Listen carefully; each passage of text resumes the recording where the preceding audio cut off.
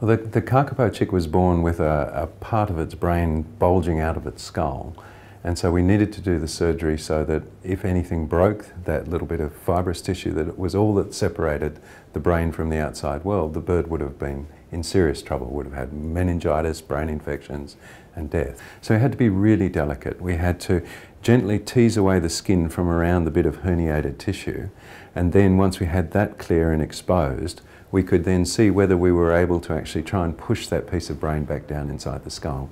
But it was too thickened and out too far for us to do that, so we had to make the decision during surgery to actually remove that piece of brain and the tissue associated with it. And then at that point we scarified the tissue of the skull and then put a mesh graft over the top of that so that it would stick really well, and pulled it tight like a trampoline over the hole in the skull.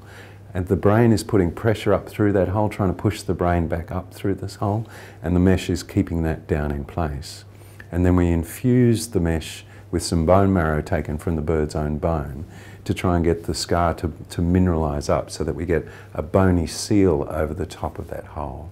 And if we're successful, and it looks like at this stage it's going very well and we hope that it will be, we'll have a permanent cover over that hole and the bird will live a happy and normal life. This is a world first surgery because nobody has done brain surgery on a Kākāpō before. This is the first time we've seen this problem in a Kākāpō chick, so certainly it's a world first.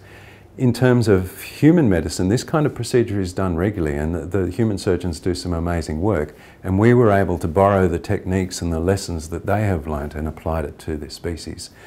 We are obviously aware of the high stakes of the game. There are very few Kākāpō left in the world, and the Kākāpō recovery team is doing some fantastic efforts, and it's been a really good breeding year, but still every chick is valuable to the future of this species.